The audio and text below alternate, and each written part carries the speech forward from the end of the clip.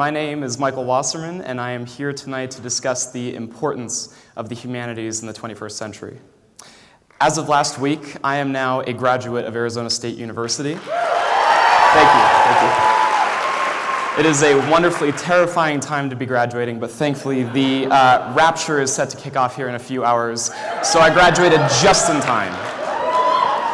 Regardless, I feel very honored to be here with you this evening, and with that being said, I'll jump right in.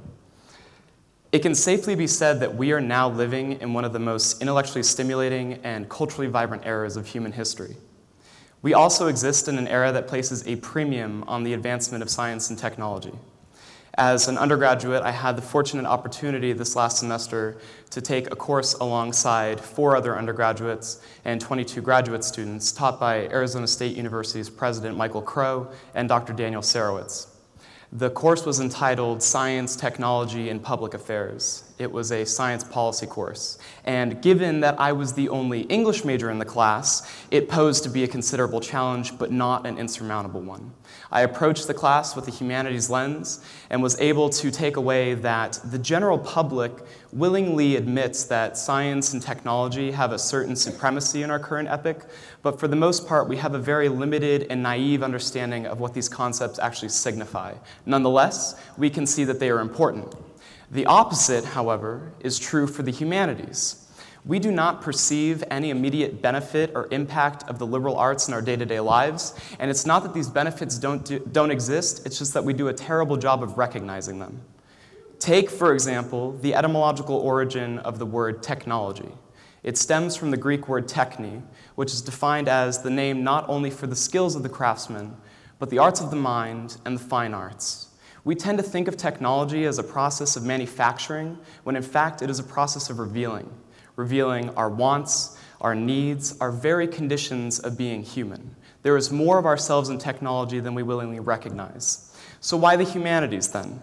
Well, simply put, the humanities afford us the opportunity to examine and tease out these very human conditions. Unfortunately, we tend to lose sight of this fact.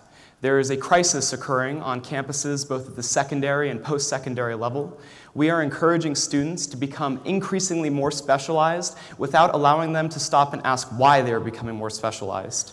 In their brilliant work, Academically Adrift, sociologists Josipa Roxa and Richard Aram have compiled extensive research over the past few years assessing the state of the higher education system in the United States. They disseminated a survey called the Collegiate Learning Assessment across a variety of reputable liberal arts colleges and major research universities in the hopes of assessing the core outcomes espoused by all of higher education, namely critical thinking, analytical reasoning, problem solving, and writing. It's the very reason that those of you who went to college. And their findings show that a majority of those individuals who demonstrated significant gains in these areas were, you guessed it, humanities majors. And those individuals who demonstrated the least amount of improvement were business majors. Now, their findings aren't all that surprising.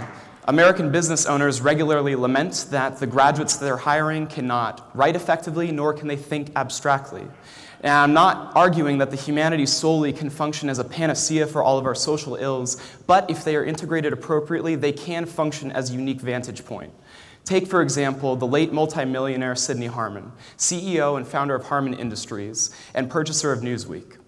Harmon is quoted as saying, "I used to tell my senior staff to get me poets as managers. Poets are our original systems thinkers. They look at our most complex environments and they reduce that complexity to something they begin to understand." The question then is why? We assume that Harmon is a relatively intelligent individual and he's obviously successful, or was successful.